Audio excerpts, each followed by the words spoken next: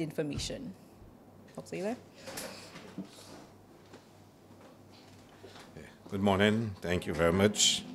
Of course, just two announcements of significance. You would have recalled last week we officially commenced the 2024-2025 cruise season with the arrival of two ships, and thereafter, of course, as the season progresses, you'll be seeing more arrivals.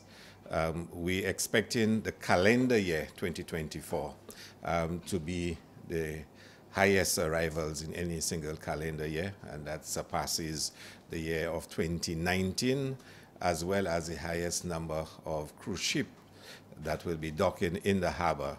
Of course, you realize that the cruise season is analyzed in two ways. For the national statistics, the social and economic review, it speaks of calendar year. And therefore, calendar year is January to December. And like I said, we will see almost 825,000 arrivals for this calendar year, which is almost 200,000 more than last year's calendar year. But of course, the season crosses over years. So the cruise season actually starts in October, but ends in May. So the cruise season would stretch from October 2024 to May 2025. And for the upcoming cruise season, October 2024 to May 2025, we also expect to have the highest levels of arrivals. So even both at a calendar year level as well as a season level, we're expecting to have the best season, bettering that of 2019. So we're super excited about those possibilities, and we're expecting to see a really vibrant and very, profitable cruise season. It would also witness the start of our collaboration with GPH, Global Ports Holding, and we will see over the next few weeks the commencement of activity in relation to that agreement. Next week, GPH will present to the Cabinet of Ministers the final drawings for the various initiatives, the new vendors arcade, including the rearrangement of the waterfront for parking and traffic management for the Bannans Bay Fishermen's Village, the boardwalk at the front, at the waterfront, as well as the upgrade of the Soufre waterfront. And of course, since we had the bad weather, there have had to be some adjustment of the plans for Soufre. But we will receive next week the final conceptual drawings. And of course, thereafter is to submit to DCA for approvals. So we are seeing progress as it relates to the arrangement with GPH, and we're already starting to see some of the benefits in terms of arrivals in relation to that agreement that we have. And of course, the second announcement would have to be, I'm sure you've heard over the weekend, we had the international launch of 2025 Carnival in Miami. Of course, Miami Carnival is strategically important because of the timing and the appeal of Miami Carnival for Carnival stakeholders. And Saint Lucia had a very solid and powerful grouping that went to Miami Carnival. A number of our leading soca artists were in Miami over the weekend, and today, of course, the parade and everything else that's taking place in Miami, Saint Lucia is present and very visible. It has worked well for us over the last 3 years. We've launched international launch of Saint Lucia Carnival takes place in Miami. Right now, every other Caribbean country is also now going to Miami as well. So it has really evolved as a major, activity, and certainly an exciting one. So Saint Lucia, the draft calendar of private events the preliminary calendar was released on the weekend, and we can always make it available to you. You will see an increase in the number of, the events. Of course, you will notice next year, Carnival is always the third Monday and Tuesday. And next year, that would fall, I think, 21st, 22nd of July. So we actually have more days for us to host activities. So we're expecting an exciting calendar of events. We will be continuing our outreach, and over the next few weeks, Saint Lucia Carnival will, of course, start to be promoted. In early November, we will be attending World Travel Market and we will be making some major international announcements as it relates to the Jazz Festival. I think the lineup for the Jazz Festival has progressed quite nicely, and we'll have some really exciting, artists on display. And in London, in November at World Travel Market. And of course, you probably would have heard by then, Hon Alfred will be accompanying us at World Travel Market as a tourism ambassador. And I mean, I don't have to repeat all the things she said about her deep, honor to be a tourism ambassador for Saint Lucia, and it will be our first major outing with her in London. There'll be a number of activities organized in London for her. It's going to be a spectacular engagement in London. So we have some exciting news, exciting developments that will be taking place. Tomorrow I'll be hosting a sign-in ceremony, and I'm sure you'll get some more information on this for the commencement of works on a major hotel in Saint Lucia. So as we start the tourism season, 2024-2025, there's a lot for us to be cheerful and a lot of us to be happy about. So I'll take any questions you have. Yes, sir. My first question is... Well, he has a mic. What you would attribute the arrivals, the increased arrival, that is that this, we basically are recovering from 2019. Yeah.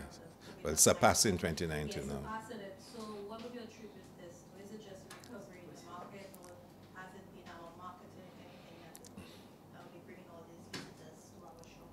Well, I think it's a combination of both.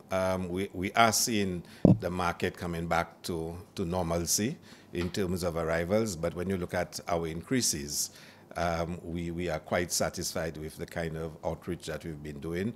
The sales and marketing has really been aggressive for us to return to pre-pandemic levels. And you have to put into context, our increases, especially in stay-over visitors, at a time when we have a number of rooms out of the market. So you talk about 2019 when we were at our peak in terms of the number of rooms. But right now, although our numbers are the highest, and for every month we've seen increases in our arrivals over last year, and we're surpassing 2019 by 3%, you have to consider that the Winner Morgan Bay was closed, and it's now going to become Secret St. Lucia, opening in December. So all those rooms were out of the market. You have to consider that the St. Lucian Hotel was broken down and was no longer in operation anymore. And for the last few months, what we used to call Papillon, or the Royalton, was closed down. And the Royal St. Lucian, which was Royalton Mystic, is also closed. So you're really talking about a situation where a number of large properties out of the market, and those rooms not available, but yet our numbers are passing what it was in 2019.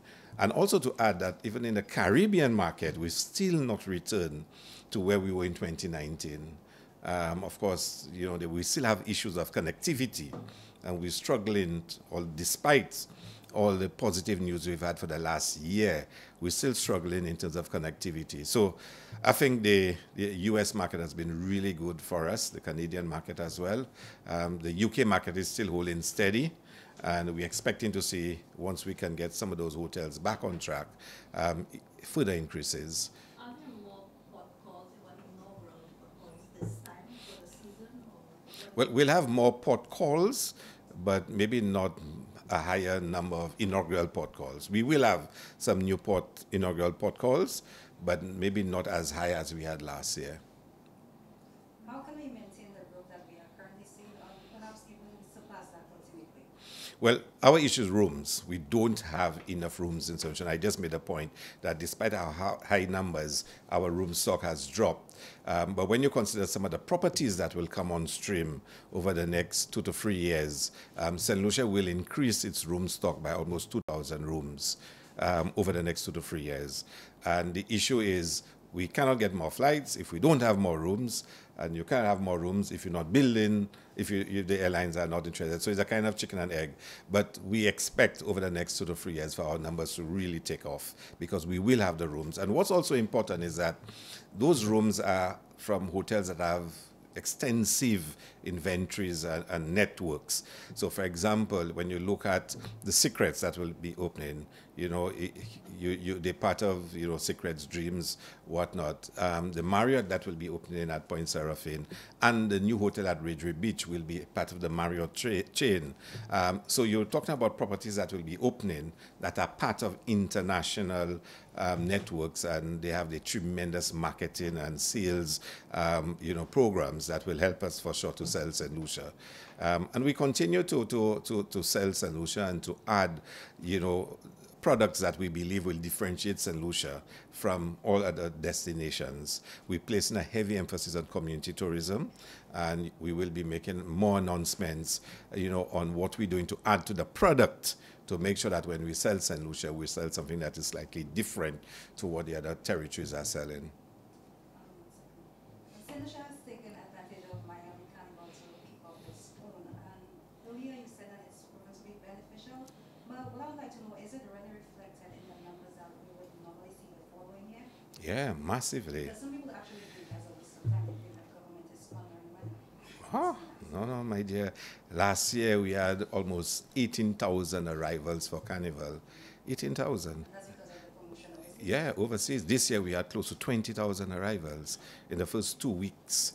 A lot of it for Carnival. And if you're around St. Lucia at Carnival time, you can see the sheer impact of the visitor the visitor influence on our Carnival. And we will continue to grow. Next year will be even bigger than this year. And a lot of it is because of the international promotions that we do. Also to the bands. The Carnival bands do a fantastic job in terms of reaching out to revelers from overseas that do come in, spend a week and a half in St. Lucia. The diaspora, and through the Tourism Authority, we have a program called Lucian Links, which is our diaspora program, where we reach out to St. Lucians to come back for those festivities, for jazz, for Carnival. And we have significant uptake. In fact, I think we're not doing enough. And in early November, I will be going to New Orleans with a couple of persons from the Central Tourism Authority, again to extend that outreach. So we need to do more. The problem is we don't have many rooms to accommodate the numbers. With the diaspora, persons go and stay with their families, with their relatives, whatnot. They stay in more the Airbnbs, but some of the international visitors still looking for rooms. And therefore, I think we can do even more. We can grow the festival even more. Of course, we have to deal with some of the road management issues on parade days, whatnot. But Saint Lucia has become known for its extensive offerings in terms of boat rides, beach parties, fetes and concerts, whatnot. So it is important. You have to invest. You have to invest. You can't speak about growing the numbers and you focus just on the domestic market. The domestic market will not bring in 20,000 visitors by itself, so you have to reach out.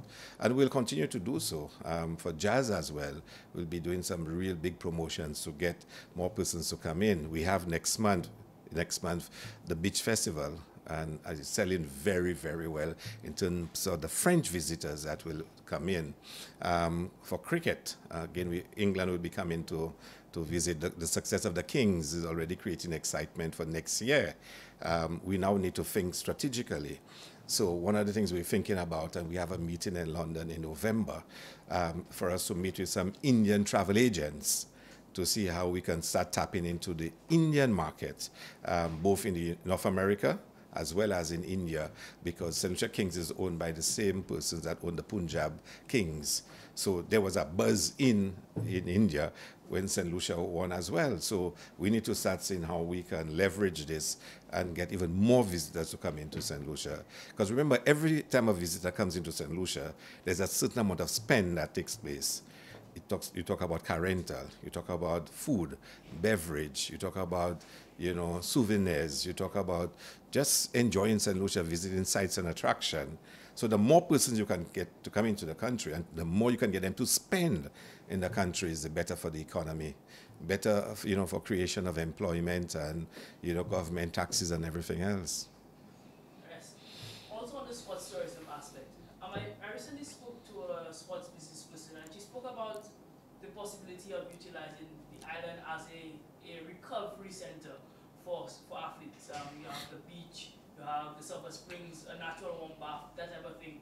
What is the government doing in that regard to utilize Saint Lucia as a wellness center for athletes as well, with the rise of Julian Alfred and the Kings as well? Yeah. Well, I mean, in terms of wellness, Saint Lucia is known as one of the leading destinations for wellness. And when we do get the Mont Pimad development, that would add significantly to our wellness offerings. Specifically, it relates to athlete recuperation. It's a very technical area. You really need to have the facilities in place for athlete rehabilitation and recuperation. And we need something like that in Saint Lucia, not just for sports tourism. We need it for our own international athletes. And some of us have called over the years for a high-performance center that offers the most modern equipment and facilities to allow athletes, our athletes first and foremost, when they do have injuries, to come back home and be able to recuperate and rehabilitate. But also allow for, athletes internationally who may want to come to Saint Lucia to rehabilitate. Yeah, one more question. An update on the underwater sculpture park. Yeah. Do we have any updates in that regard? Yeah, we're making a lot of progress. As this is an area of particular interest for me. The technical team started the dives on the weekend pass to identify the possible locations and sites. So that has started. We have some divers here from overseas who are doing the technical assessment. I think next week we will be announcing the winners of the storyboard competition and presenting them with their prizes. And so that is exciting. But we've started. Yeah, the work has started on this. Yes. Yes, Minister. Each place no longer is given to operate as taxi. Mm-hmm. Each place no longer given to operate as a taxi. How true is this? And each plate holders have been complaining. We know that there have been a number of conferences with persons with each being given to taxis, but we still find there are persons who are complaining. Once a way forward, what do you have to say to taxi drivers? Well, I think I've gone over this a few times here at press conferences already, and let me just go over it again. When I became minister, the process had started before me. 15 years we had not issued one TX in Saint Lucia, more than 15 years. There were a lot of issues persons had with trying to regularize the sector. But we decided that what we were going to do was to do it in 3 phases. In the first phase, we were going to re-register all existing TX plate holders to ensure that they met all the requirements. The second phase, we asked all persons who had H plates that were involved in tourism transportation to indicate their desire to convert to TX plates. And that has been going on for the last few months. It has been an exhaustive process, but every single person, and I want to repeat it, every single person who had an H plate legally involved in tourism transportation could apply and get it converted to a TX plate. And I want to repeat it, every single person who was legally involved in tourism transportation using an H plate can apply for it to be converted to a TX plate. And the third stage is that we're doing a tourism transportation demand study to tell us how many new TXs we can issue. And when that's completed, it will inform us whether we offer X amount of new TX plates. So you'll have the original TX holders, the converted H2 TX, and the new TX plate holders. And that is the process that is being followed now. Also, added to that, we find a lot of persons who have been in the taxi industry is complaining the fact that we have more taxi persons coming in and being given TX. They're saying that when they pass in, especially in the government's parking lot, they see maybe workers at government buildings, they are also holders to taxi plates. So can you explain that to us? Because they say there's an influx of persons getting TX plates who are not already in the industry. Again, I explained, there is an increase in TX because everyone who had an H split involving tourism transportation, who wanted to convert and was legitimately registered, they were converted. And I think there was almost over 1,000 such H splits. But those were persons who were on the road carrying, because there's an entire process, there are documents that you have to provide. So I can't comment on government workers with TX splits back outside the ministries. I can't comment on that. What I could suggest is probably go around with the camera and take out some of those shots and carry it so people can see who those people are. But I have no such information that there are government workers with TX splits back outside ministries. What I can tell you, though, is that anyone who converts from H to TX has to meet the criteria in terms of documentation and everything else as required by law. So. Thank you, Minister. Last you were here, you said you would get some information pertaining to BMAS, so you'll be able to update us. Prime Minister last week did say that you briefed him, and you did inform him that the principal, the director, Alexander Milojevic, had transferred his shares, or sold off his shares, since he has gotten into legal troubles. But he did not know to whom the shares had been sold. Can you confirm to us now, at this time, who now has the majority shares for BMAX Caribbean Inc.? I invite you to wait for Parliament next week, Tuesday, where I will make a minister's statement on the CIP.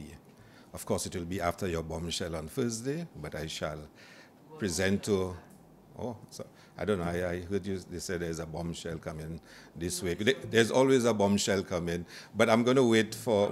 Can I ask you to wait for Tuesday, Parliament? I shall make a minister's statement on CIP, and I think you shall be smiling after. Pertaining to the room stock, can you tell us how the Canals project will be able to augment our room stock? Simple. It will add rooms. Yes, how many rooms? For when it's the Canals project, you talk about the complete project when everything is finished. The Caribbean, yes, Galaxy project. Both hotels and the residences. Yes. I think it will probably add, I don't have the exact numbers in front of me, but certainly over 500. And in terms of how the timeline for this project, have you visited the site of late, and what is your level of satisfaction with the work? I have visited it. We have received presentations over the last 2 to 3 weeks by the developer, the construction companies, and we are fully apprised of all the delivery timelines over the next few months.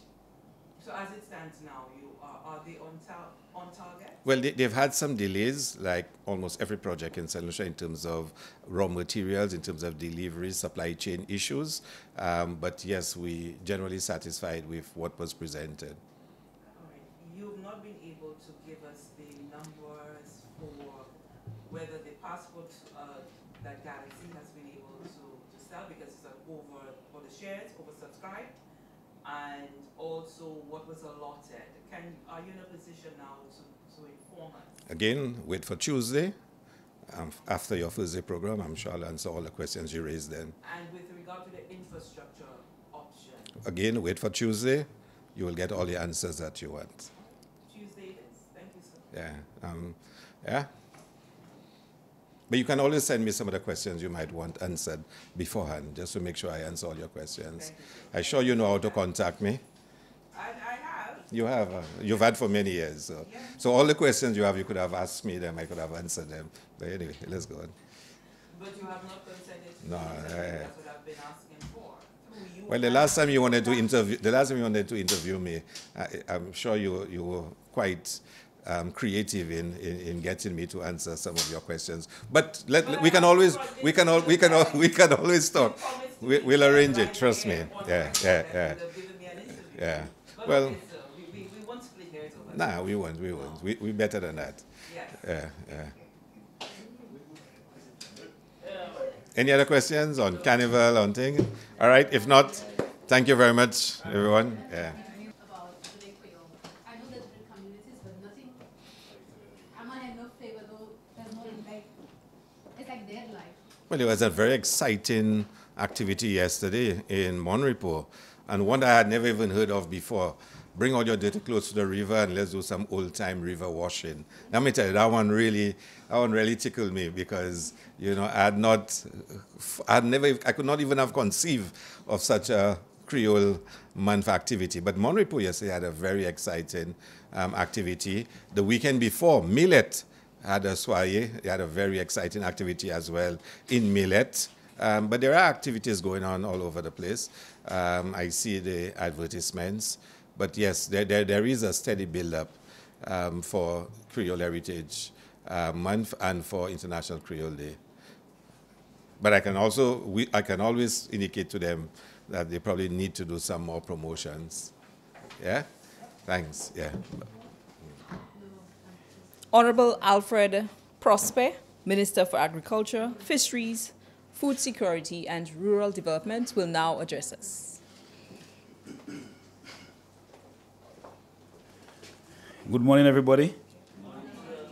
Just wanted to update the press on some recent activities held by my ministry and also my participation in 2 major events out of country. I want to first start by indicating that World Food Day is held globally on the 16th of October, and this year, the Ministry of Agriculture had a major food festival held yesterday, and I didn't see any one of you all there, surprisingly, held in Lakai at the IRDC, and it brought together hundreds of persons from Saint Lucia to actually partake in the various food and all other products that were on display coming from our local farmers. Now, this year the theme for World Food Day is Right to Food for a Better Life and a Better Future. And that speaks to the importance of access to food, and not just food, but nutritious foods that can cause our populace to be healthy. A healthy nation is very important for the future development of any country. And so we had persons coming from Guyana, Cuba, Trinidad and Tobago, displaying a range of products made from our local commodities. World Food Day is very important to us, and I'm sure you would recall, or you've been hearing the term 25% by 2025. And so it means that we are supposed to be reducing our food import bill by 25% next year. But you'd understand the challenges that climate change has been having on the agricultural sector. We just recently, sometime in May, June, we had a serious drought, followed by a hurricane in July. And that hurricane impacted the Saint Lucia agricultural sector, St. Vincent, Grenada, Jamaica. And so this has caused a setback in meeting our targets for 25 by 25. I recently attended what we call the Caribbean Week of Agriculture that was held in St. Vincent from the 7th to the 11th. And it was really bringing ministers of agriculture, policymakers, private sector, and the key stakeholders in terms of the agricultural sector like FAO, Food and Agriculture Organization, CADI, and the CARICOM Secretariat, as well as OECS, to really discuss the sector in the region, or CARICOM to be exact. And one of the areas that we focused on was the whole issue of climate change and how it is impacting the sector. As we speak, there are countries who have not been able to export much of its commodities like usual, especially St. Vincent, to the various countries because of the devastating effect that Hurricane Beryl had on those countries, especially with regards to the agricultural sector. And so we have to take major decisions in terms of how do we address that problem in terms of climate change. And we now we discuss a number of areas like agricultural insurance. Because what you find after a hurricane or storm has impacted the agricultural sector is that it can be very demotivating to our farmers. Our farmers do not have agricultural insurance in the region, and it's causing serious problems for those farmers who suffer major losses but has difficulty actually getting back into the sector. And very often, it takes the government of those countries to compensate those farmers and fishers in the sector. So I just want to mention that the CARICOM Minister of Agriculture, we had a number of ministerial meetings in St. Vincent, and we came up with a plan to chart a way forward to be able to deal with the sector. The issues of transportation within the region was a major issue of concern. Farm labor was also a major discussion, because the farm labor issue is not only in St. Lucia, it spans throughout the CARICOM, throughout the region, and concerns were raised as to how to deal with this matter, and recommendations were made in terms of bringing persons from outside, something similar to the Canada Farm Labor Program, where we may have to get maybe various individuals or companies to bring in a number of persons within the region based on their need to be able to address this farm labor problem. Now, I know if that happens in St. Lucia, there are political implications to be considered. Because the first thing that will be said is the government of St. Lucia is actually importing farm labor into St. Lucia and is creating further problems for the unemployed young men in the country. But it's a matter that is seriously impacting the agricultural sector. And if we have to reduce our food import bill, if we have to meet our target of 25% by 2025, we need to deal with all those challenges. So I just want to state it was a very good meeting that we had in St. Vincent, and we are hoping that the discussions will not only remain discussions, but policy decisions that would lead to actions to address the ailing agricultural sector.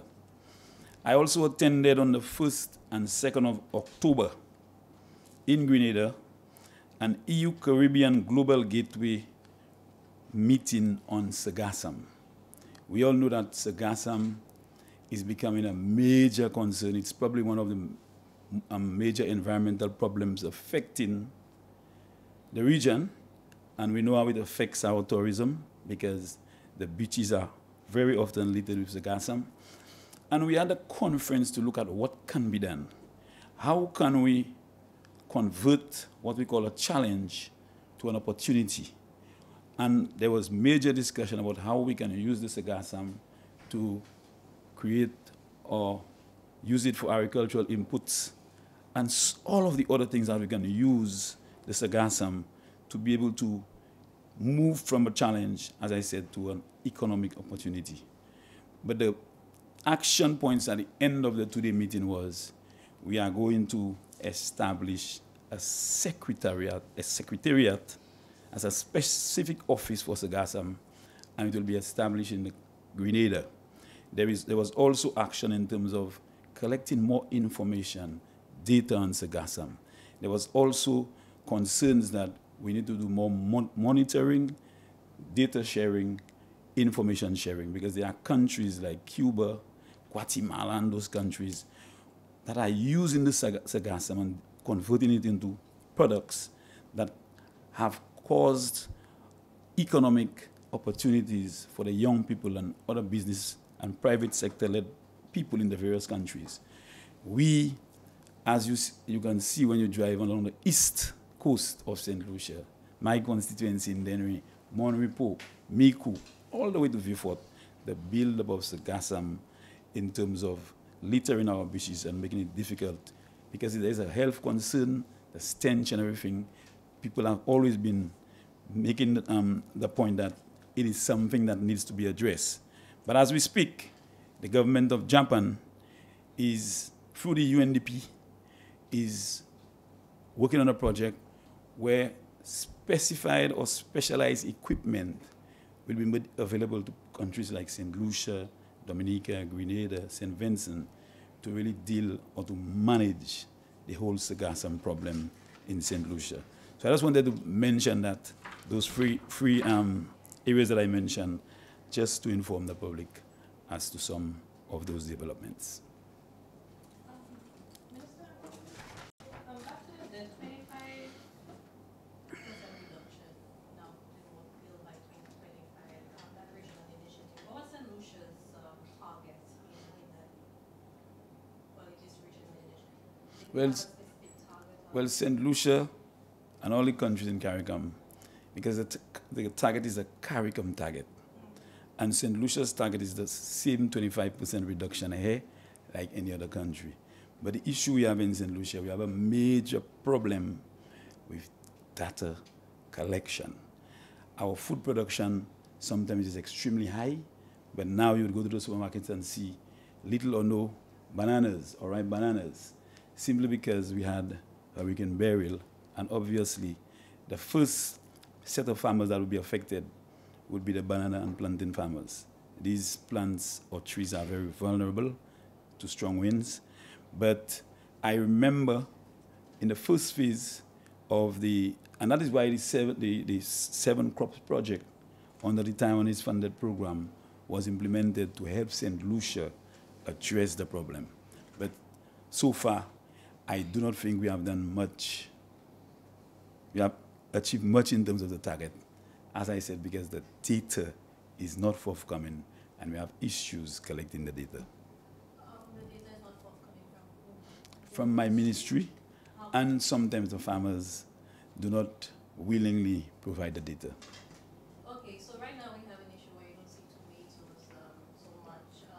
Why is it that a crop like that, which is not seasonal, not produced year-round? Right, because tomato is very sensitive to consistent high rainfalls. And you would see that not just tomato, but you would not see too many watermelons around this time. You would not see too many cantaloupes around this time because those fruits are actually on the ground. And those plants or crops are very sensitive to consistent heavy rains. In tomatoes, because of the fact that the flowers are very easily damaged from heavy rains, a lot of farmers do not go into production of tomatoes during that time. And that's why from January down to May, June, you'd see a glut in tomatoes. But around this time, it's always a problem. Okay, so these are not new problems, right? What's that? I say these are not new problems. These are Yes. situations we would know And so this is why, for decades we would Yes. know why we have glut or why Yes. we have scarcity. Right. The same way the region would know we have the climate change issues, we have heavy rainfall, we have stronger storms, we know that. So in the planning of this whole initiative, did not the region consider these issues, the challenges that you would have encountered in actually meeting your targets for you to address these issues, like the data issues, the other yes. issues? Well, you will not know when a hurricane is coming. No one knows that, eh? Drought. We never expected to have a drought period in August last year. So I'm just saying these are things that we have no control of. But under the World Bank program, we realized that during the period of the rainy season, what we call shade agriculture is the way to go. And this is why under the World Bank program, we are going to assist more than 200 farmers with greenhouses. But if you drive past those areas, you'd see the metal structure, but the plastic is missing. So we are going to make available plastic to those farmers in addition to purchasing or procuring 45 new greenhouses under the program. Because we cannot be saying every year that because of that period, August to December, we can produce tomatoes. There are ways, new technology that can be used to do it, but it's costly to some of the farmers because the greenhouses, during hurricanes and other natural disasters, they are destroyed, and it's costing farmers quite a bit to be able to replace the plastic. The structures are there, as I've said, and if you go on, you'll see the structures are there, but they have no cover. Okay, I understand what you're saying, but that's what I'm asking, because these are not new Right. either. But the technologies Right. cost money. Understood. That's right. But as a regional initiative, CARICOM initiative, why is it? Because what I'm seeing from my assessment, and because I've listened to a few of your meetings over the past few years, it seems there isn't a political will, I think, to really put agriculture to the focus that needs to be on agriculture. We're not seeing that because Wow. what you keep hearing is excuse over excuses. That is my opinion. That's your opinion. But let me Also, not also my okay, sorry. opinion, when you look at the studies that the FAO would have done and other international agencies, they bring up the same problem. So it tells me that we are not listening to what they're saying I mean, okay, now you're saying this, but I'm sure 5 years from now, we'll have either you or another Minister of Agriculture repeating the same thing. Yes. Now, Right? So what is that plan to deal with these issues? so I just want to tell you, new technology is the way to go in agriculture. Because our farmers, we have been doing the same thing all the time, and we have to change. Because climate change is actually forcing us to do that. It is telling us that the way we are doing things, we were doing things 10 years ago, must change. And this is why we've procured fertilizer to assist our farmers. We're giving our farmers over 1,000 gallon water tanks because we understand the importance of storage of water, the greenhouse agriculture. We are doing that. And when you say that the support for agriculture is not there, we are going to receive in the next few months $144,000 from the government of Guyana to set up an agricultural innovation project at Union. The site is going to be cleared very shortly for that to happen. We are going into insurance. Insurance that is very critical for the sector because every year, every time there is a natural disaster, our government has to take taxpayers' money to assist the farmers, and we have to do that because food security is important. But we must move from the practices of the past and to move in a direction where we focus on what we call climate-smart agriculture. It will not happen overnight. You have to go through a transition because you have to educate your farmers. The farmers and fishers have to understand the importance of it as well. But this is the direction we must go, and this is where our government wants to take this sector to be able to deal with all those challenges that you mentioned. One more question, Yep. if I pass on to my colleagues who seem to be wary right now. Yes. With regard to the introduction of farm labor from outside, Yes. what expertise that it is that we don't have that we need from abroad? You see, the farmers are saying that they are not getting the labor support that once existed. There is a farmer in Soufrière with 30 acres of good agricultural land, but he's saying he may have to leave the sector because he needs about 20 workers, but he only gets about 3 or 4. I don't know what is happening to some of our young people, but they do not seem to be attracted in terms of providing farm labor. Now, if you have an issue with farm labor, obviously your production will be impacted. And this is why we saw this. And currently we have 115 workers providing assistance to more than 200 farmers by helping them reduce the cost of production. Because it's one thing to come in and say, I'm paying this gentleman $60 a day. But at the end of the day, you invest, but when you harvest, you have a hurricane or you get a glut in the market and you cannot really get the profit or the income that you expect at the end. So it's a problem. And it's not a problem only in Saint Lucia. St. Vincent, all islands in the region did indicate that is becoming a major problem. Dominica is already getting labor from Haiti. But I wish we would not have to go that way because we have so many young men who are available, who are unemployed. But they seem not to be attracted by that kind of, activity on the farms. I have a suggestion. A step. Yeah, well, that would be great. A step Farm program. Very good. So then, along those lines, Minister, what then is the status of the Youth in Agriculture program? Because I believe when it was conceptualized, that really was the thrust to get That's right. people into it. So what has happened to that program, and why are we not seeing that desired result to transfer them into? That program is a failure.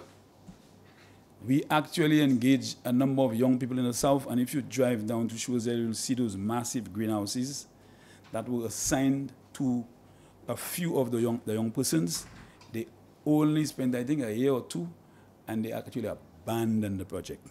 Do we know why that is? I think it is because their concern had been financial support, which I do not think was the case, because we had an arrangement with a particular bank to provide the support, but they just eventually left.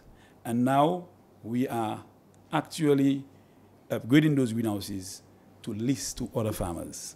I mean, we know the issues that our young people have. I don't want to just blame our young people. There are a number of young people that, since I became the Minister of Agriculture, that are generating interest in agriculture.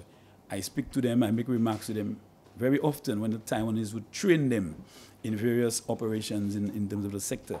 But I believe there is something that has to happen to get them in. And I believe it's new technology and innovation. I think that is what will attract the young people.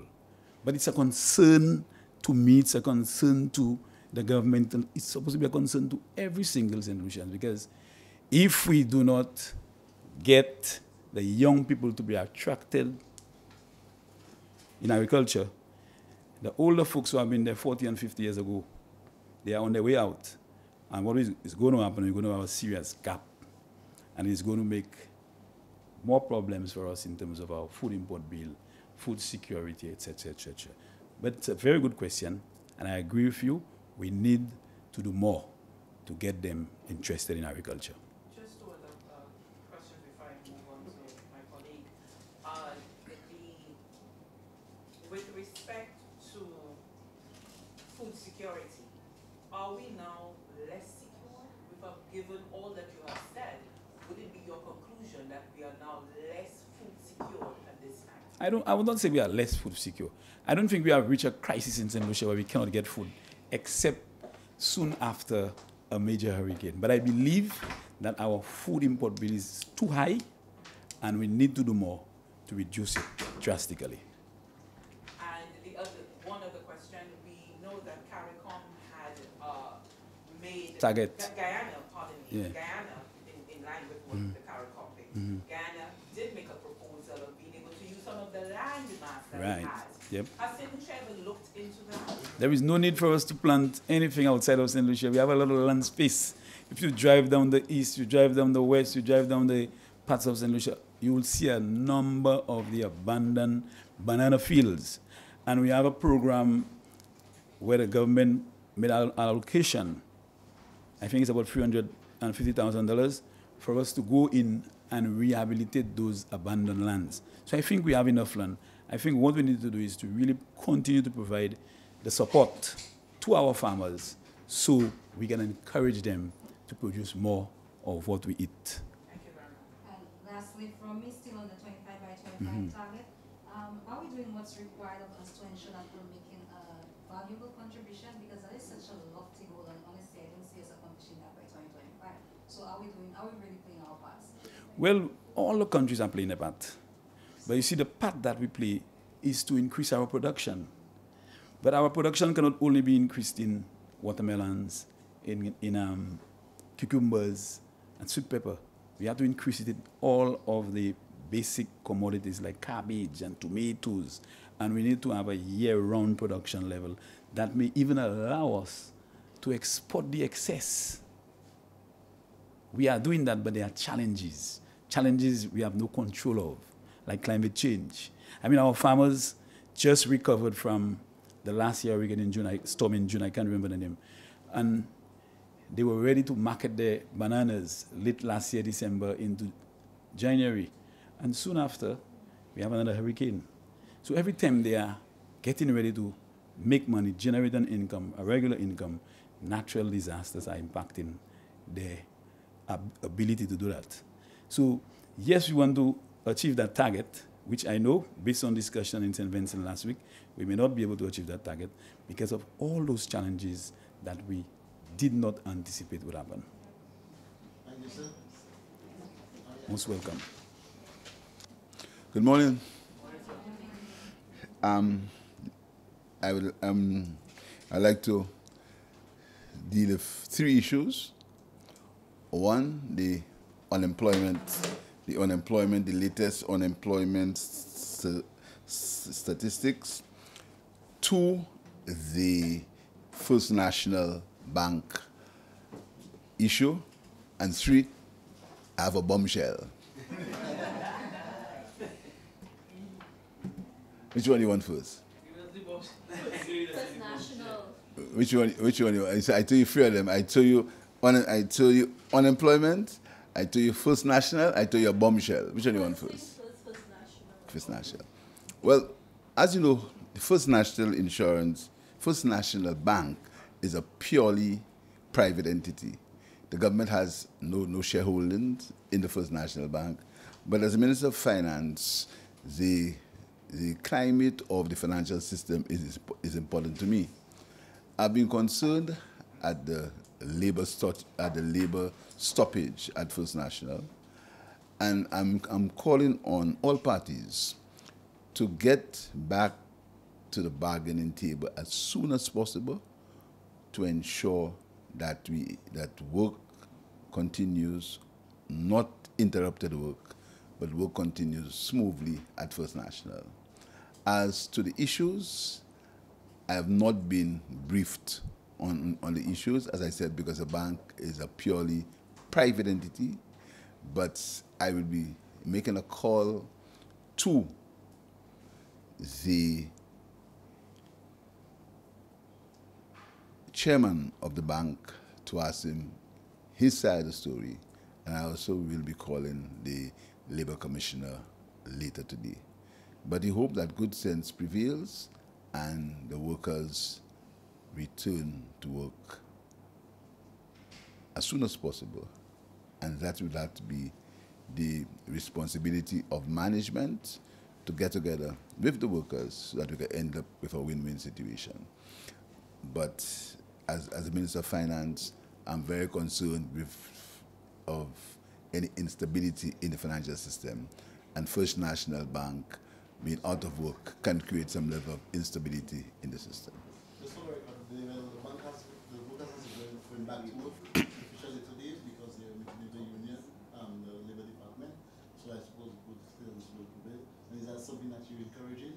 Well, I'm very pleased. As I said, actually, I have not been briefed. I'm very pleased that the workers have gone back to work, and I hope that doesn't augur again, not only in the First National, but in any financial institution, that because, you know, we want a harmonious relationship to exist between workers and employers, and this is why we passed a minimum wage, so we could get, workers should be able to give a fair day's work for a fair day's pay, and I'm very happy that has happened.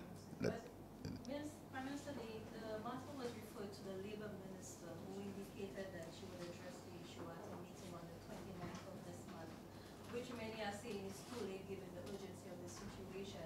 What he said is that she'd had to travel. I agree with you, it was too late. Shouldn't this be addressed now, or couldn't she put the other matters on hold given the urgency of the situation? Well, I'm just told that the workers have gone back to work, so something has happened. So I'm very pleased that the workers have been back at work. Doesn't this issue speak to a deeper, maybe challenge in the banking sector? Because we saw Bank of Saint Lucia workers striking not too long ago, now First National Bank, and other institutions, just from my speaking to people, might be also on the verge of doing certain things. I hope not, but might be also on the verge of... Other institutions like? Banking institutions, so other banks. Oh, Saint Lucia has 3 banks, so the other one is First Caribbean, right? Well, Republic Bank. Public Bank, yeah. You see, you know, I just wanted to make that clear. Banks are private institutions. The government of Saint Lucia, you may not believe it, is not the majority shareholder at the First National Bank, at the Bank of Saint Lucia. You may not know, it's not. The government of Saint Lucia as an entity is not the major shareholder at Bank of Saint Lucia. Government's involvement in the private sector, in the banking sector, is done basically through the Eastern Caribbean Central Bank, who are the regulators. So the government of Saint Lucia, in terms of banking, except the development bank, where the government is the only shareholder, the government is not involved in the private banking private banking business, except the development bank.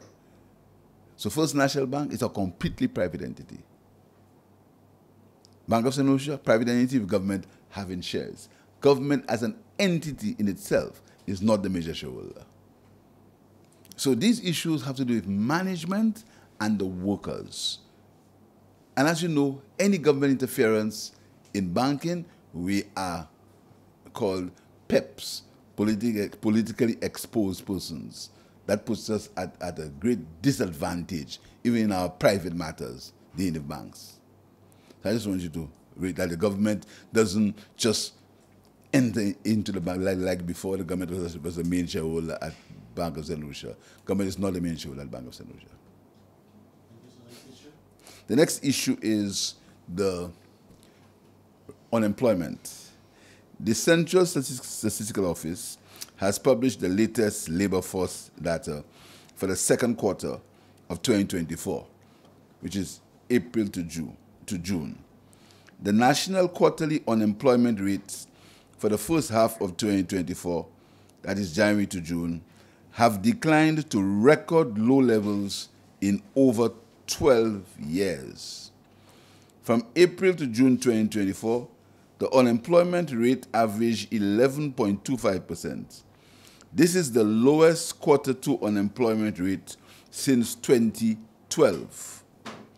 The quarter two unemployment rate of 11.25% in 2024 represents a 2% decline compared to the same period in 2023 and a 6.2% lower than the quarter two unemployment rate in 2022. The job numbers for the first 6 months of 2024 are at an all-time high. And you may recall I've told you that my aim is to get unemployment to single digits. If the trend continues, barring any unforeseen circumstance, I believe that Saint Lucia will attain the single-digit unemployment rate, if not in the next quarter, the quarter after.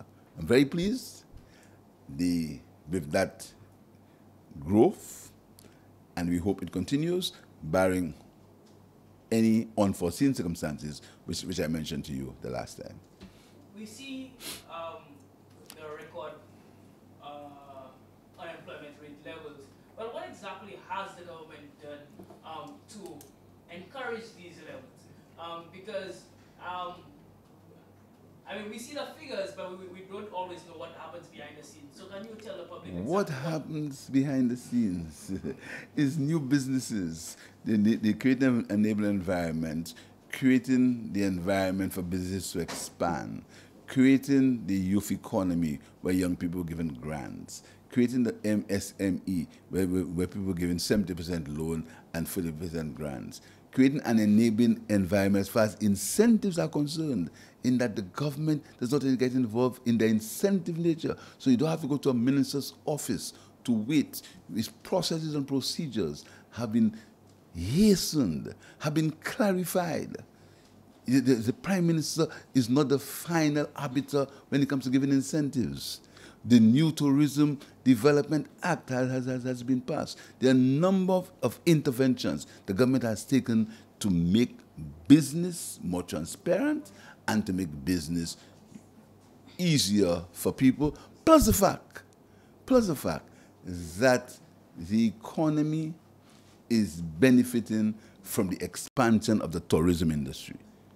This year, our cruise figures will be in excess of 800,000 cruise passengers will be coming to Saint Lucia this year. And then we are hoping that we can get, in fact, the Minister of Tourism may have told you, that we're getting the Rangers back in gear. because the Rangers were stopped in 2016 by the last government. So we get the Rangers back so we can enhance the security for our visitors in terms of our cruise passengers that come to Saint Lucia. So the economy is expanding. It is clear that the economy is expanding. It is clear by the figures. It's clear by the unemployment figures. And hopefully we should get to a historic single-digit unemployment in this country, something that has never happened before. Thank you guys for outlining what the government has been doing. However, in the publication of this stats, the Department of Statistics would have provided which sectors or which jobs it is that you see Of course. the influx. What sectors? It would be construction and tourism. The construction and tourism. And in fact, that's coming to my other bombshell. That there are 3 mega projects to be launched in St. Lucia momentarily. One, the Pope site, the Rodney Bay Shopping Center.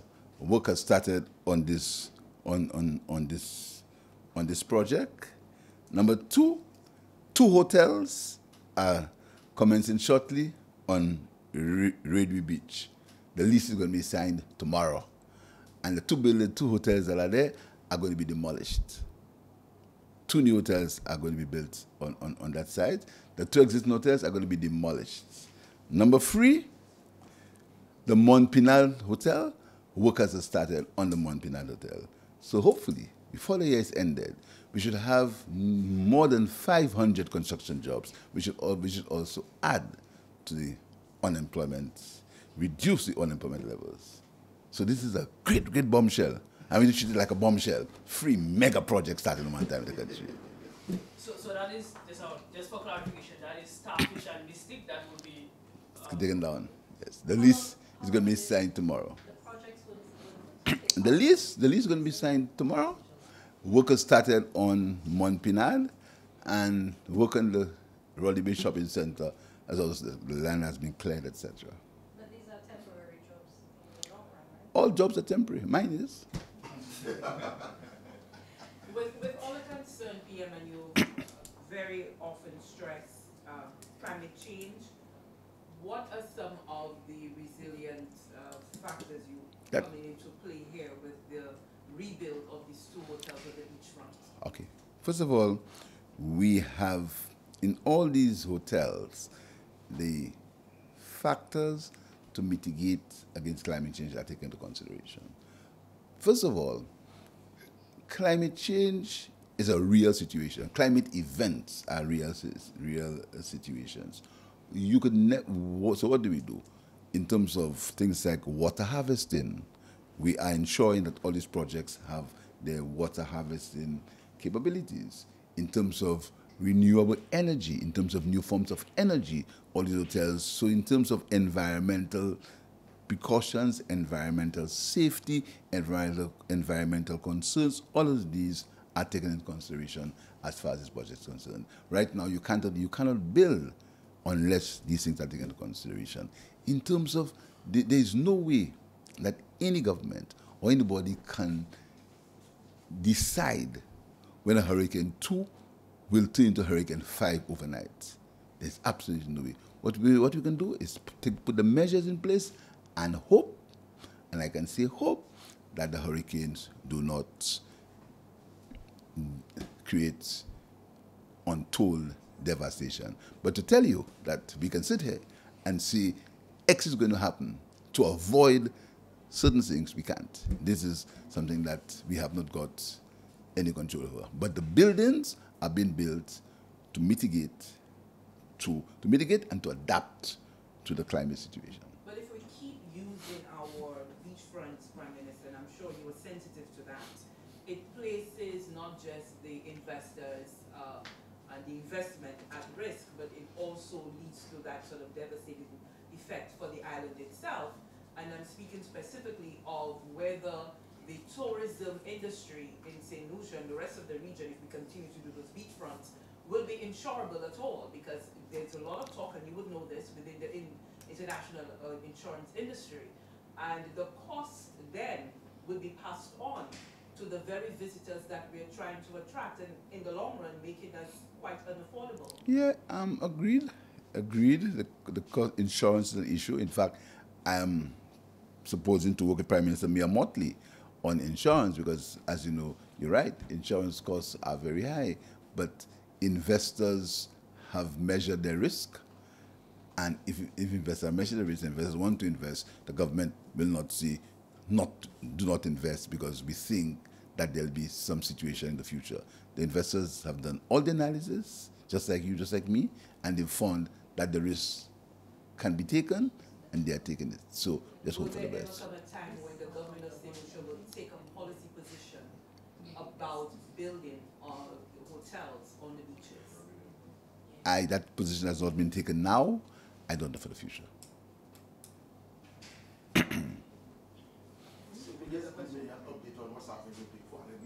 The who? The Pierre Hotel, an update on it. The hotel that have been abandoned for a while. Oh, yes, yes, yes. The update is that investors have come forward. In fact, we have an agreement with an investor to restart that project, but that hasn't come to fruition yet. My second question is the minimum wage. The minimum wage have been rolling around for a while between governments coming and going. No. The minimum wage will start from the first. It hasn't been rolling around nowhere. No. Listen, it has been there. Governments come and go.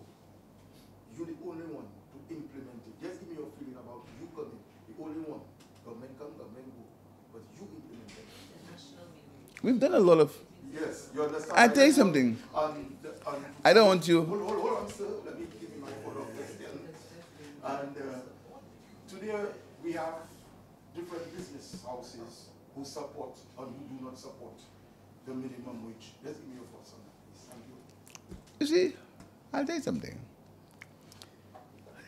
Any policy must be aimed at the greater good of the majority. Every policy should be aimed at the greater good for the majority. Now, in the environment that we live now, in the environment of the Ministry of Truth, anything and everything, people will create their own history. And that is what people will create their own history. Fact is, this government is the first government that has implemented a living wage. That's a fact. Secondly, we are the first government that have increased pensions. That is also a fact. So that the history that can be created is going to be history that will be created. People will make up their own history. That was the intention, or it should be higher. But you live in that world, so you understand. But what I want to tell you is that I want to urge businesses to look at the bigger picture. Initially, it may cause a cash flow issue for some businesses, but with the expansion of consumption, and the economists will tell you there's a marginal propensity to consume, particularly at lower income levels. So that is a fact of the subject. At lower income levels, people consume more. So I'm urging businesses to be patient in terms of what is the multiplier effect of the increase in the minimum wage. So it's going to be rolled out this month, but also, you must also note it's for a 40-hour week. And this is why we opened the labor office, the minimum wage office, to explain to people clearly how this thing works. But tell you the truth, regardless of the history that's written, I'm very pleased that I was the Prime Minister, together with a government of the Labour Party, to implement the first minimum livable wage in Saint Lucia. And even though the history is contorted, the facts will remain the same.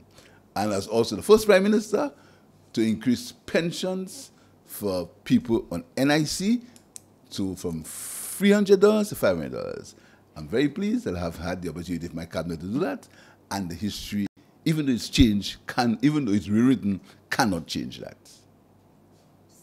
Okay, can I ask Yes. questions for you? Yes. The first one is there a shortage of medical supplies at ONP Hospital? The second, did some of our doctors resign, at least At this 5, sorry. And what's the latest with St. Lucia Hospital? Is there a shortage of medical supplies? To ask you a direct question, is a shortage of what medical supplies? What? They always, well, I'm not sure myself. I will ask the Minister of Health to help in this regard. And I also heard, I don't know if you heard, after the problems, the Hurricane Helene in Miami, that there was a shortage of stuff for dialysis in Miami, supply chain problems, because they said the factory was destroyed. How that impacts Donald T. You know, it's always very easy to not to find the causes for certain things. Now, we do not produce medical supplies in Saint Lucia. The Minister of Health was in Dominica on Wednesday dealing with medical supplies, the supply chain for medical supplies. We do not create medicines in Saint Lucia. We do not. We have to import it. And there are issues down the supply chain as they relate to medicines and medication. Many issues. Whether there's a shortage of certain medical supplies, I cannot say yes, I can't say no.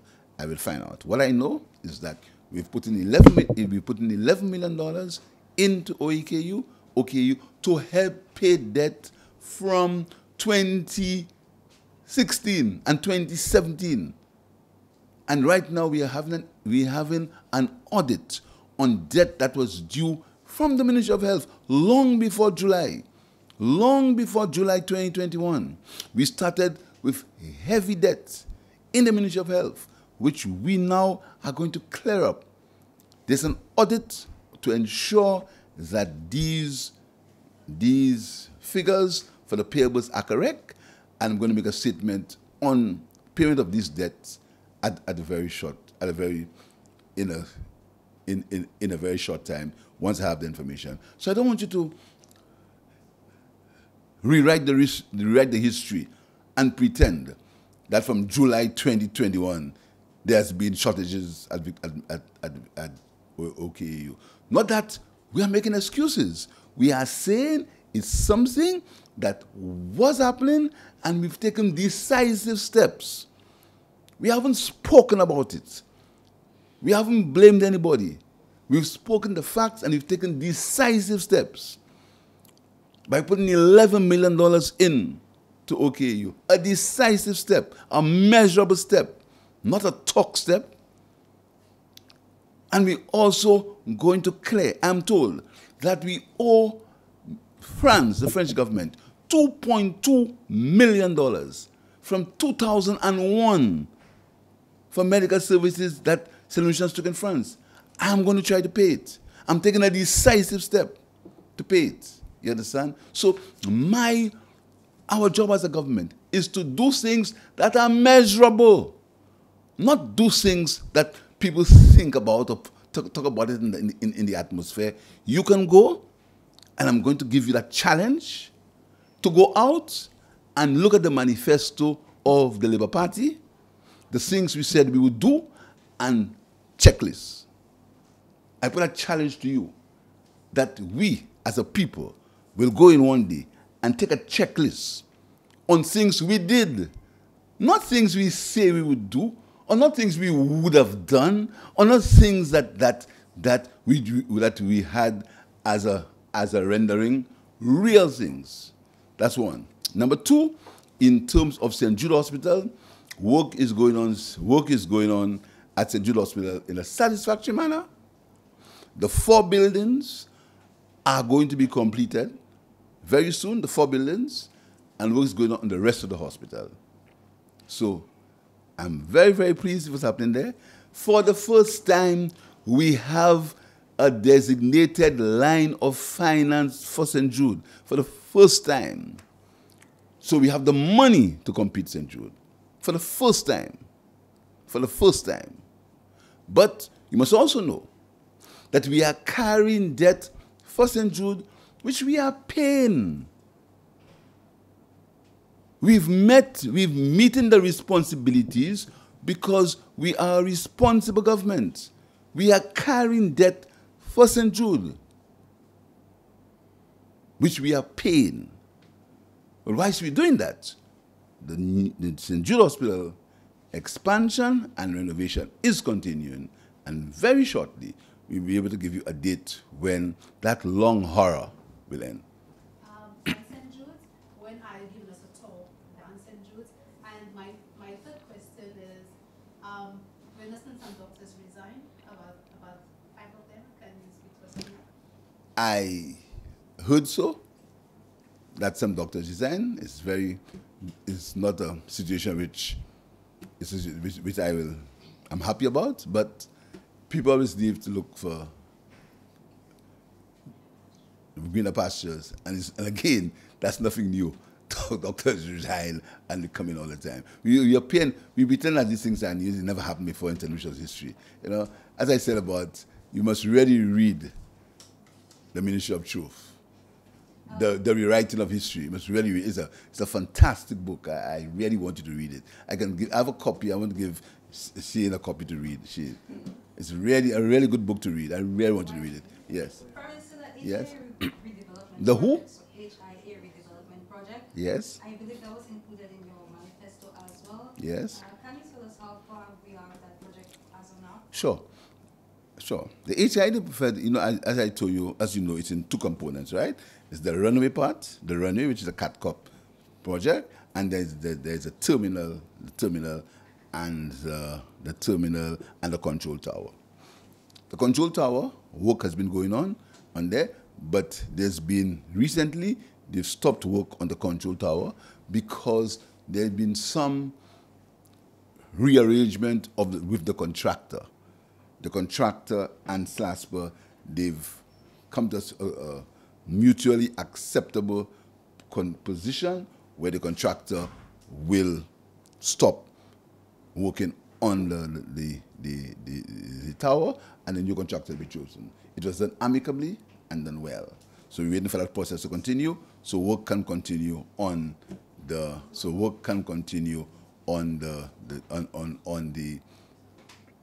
control tower. As far as the terminal is concerned, you know is that we got a consultant and consultants to look at a reconfiguration of what existed for the terminal building.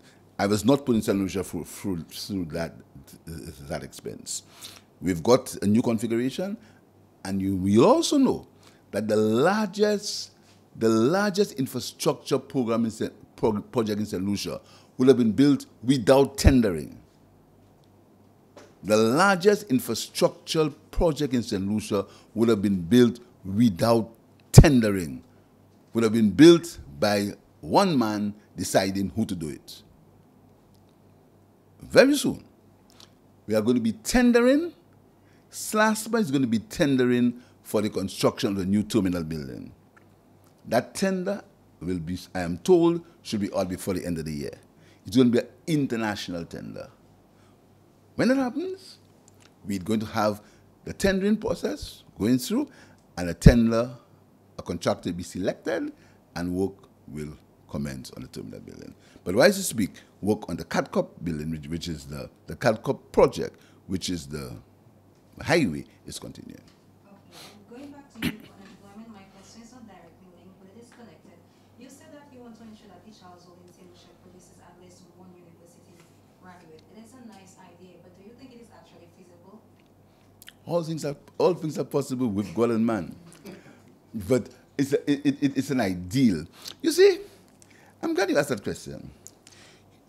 You see, this is my philosophy. My philosophy is we always look at the glass half full.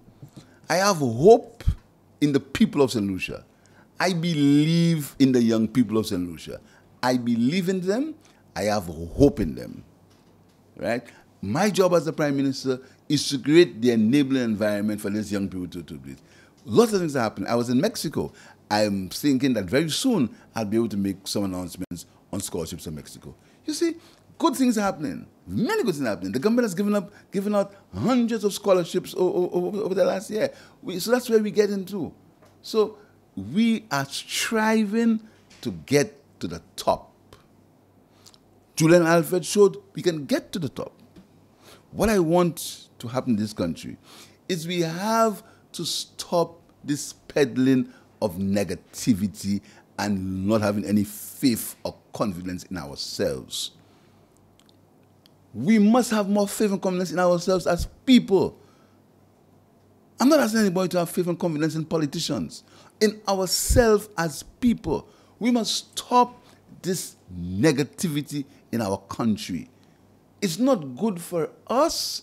It's not good for the country. I've said so several times before. For all those who have ears, let them hear. My job is a temporary job. Whilst I'm there, I'll try my best. It's a temporary job. So there's no need you try to burn the house to kill the rat if you think the rat is disturbing you. Find a way. Put a rat trap. Don't burn the house. Because when you burn the house, it's going to be very, very, very difficult to preside over the ashes. We've been there before, you know. We've been there before. I don't know if you remember. In 2016, many promises were made, you know. We've been there. We've been there. In 2016, many promises were made. Things were stopped and this and that. Look at look at the end result of that. You know, as a people, we must always remember our history. What we try to do now is to rewrite that history. But remember the facts of that history. We were there before in 2016. We were there before. And 2021 came. We were there before. Including COVID. We never thought COVID would come. COVID came. So let's not believe that when we burn the house, we'll be able to rebuild it because we've changed the Prime Minister. No. Not going to be rebuilt. Not going to be rebuilt. We were there before. And look at what happened. I just want to tell you, let us as a country be a little more positive. Professor, new information has come in is that the First National Bank employees are still, well, they're not on strike, but there is a current sick out, so the issues at the bank are still... You still, yeah? Yes, so do you think the Labour Minister should be called back? I will have a call in with the Labour Commissioner and the chairman of the board as soon as I leave here. I'll have a call into it. Yes, you want to? Yeah. Pierre, question to you. A little bit on crime, the CC. The who? The CC cameras. Your position is accusing. The what? Your position saying it doesn't work and it affects crime. What's our status? That is not true. That's not true. That's not true. That is not true. The CCTV works. The CCTV works. It works and it works. You see, and I cannot, you think that if you are very serious about crime in a country, you will alert criminals that the cameras work or not? Do you think that's a really responsible position to take? Do you think that's a really responsible position to take? That even though you know they don't work, which is not true, you'll alert prisoners, you'll alert criminals? You think that's responsible? Do you think that's responsible? Do you think a responsible opposition should do that?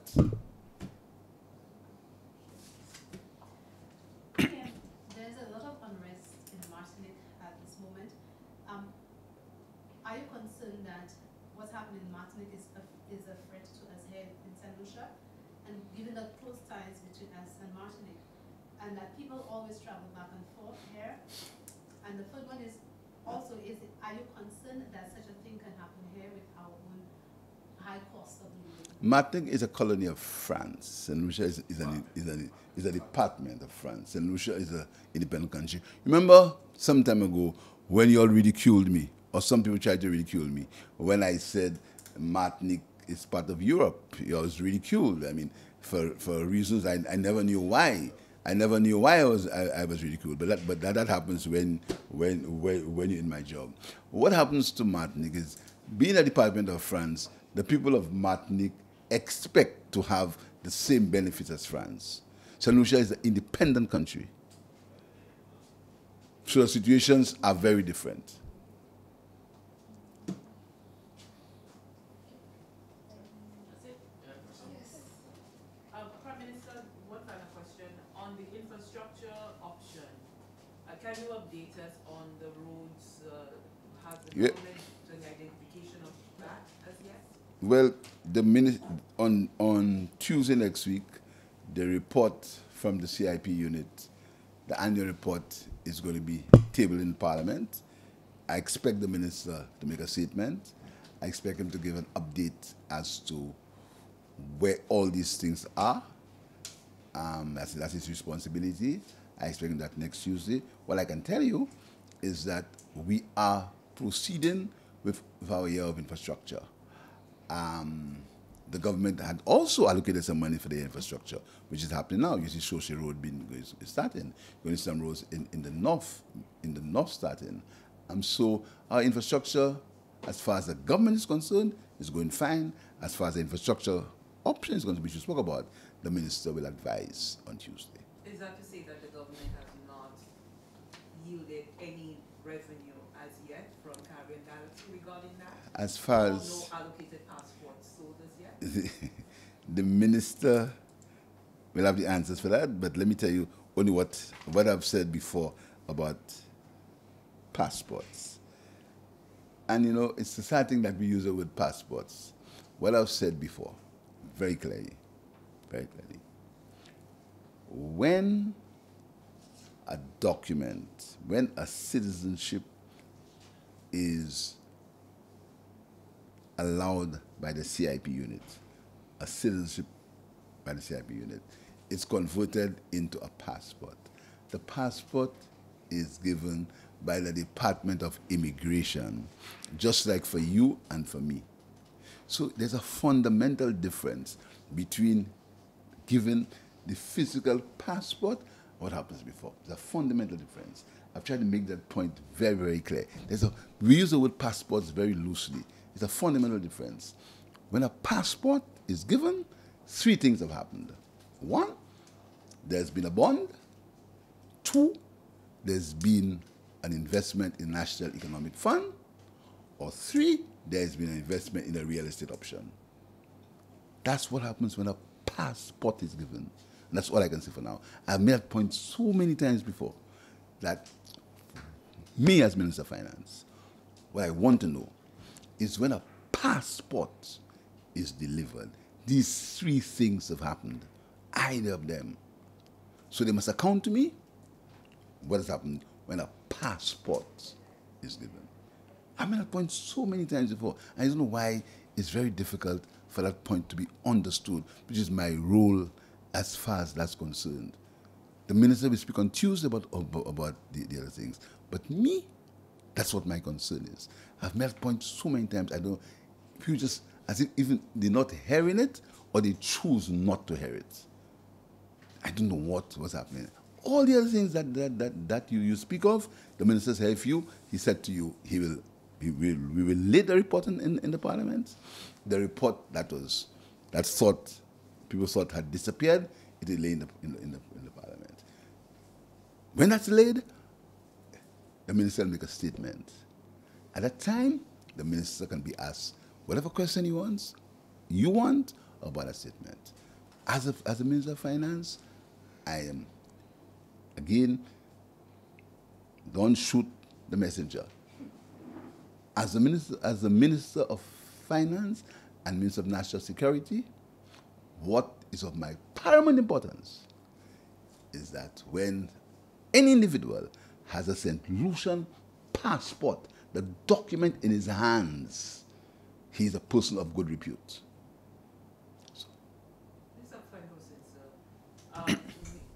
St. Kitts did not see the delivery of the infrastructure project that Caribbean Galaxy should have done there.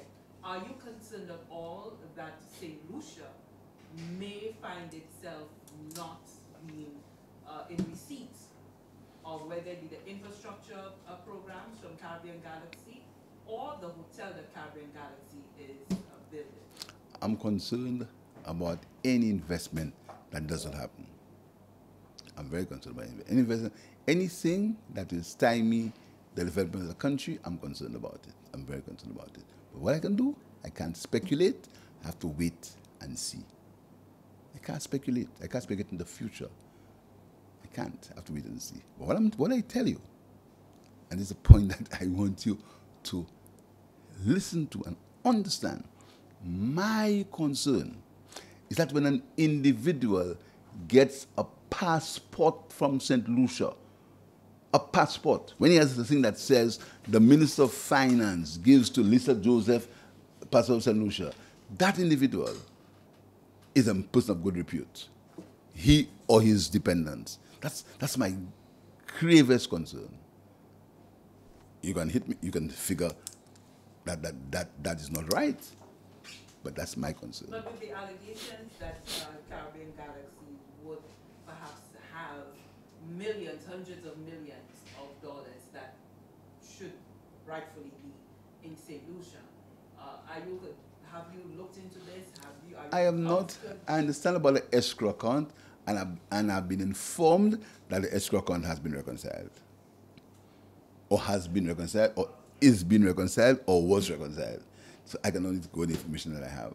And that information was given to you as of when? The reconciliation, you know, first of all, you should ask first one question.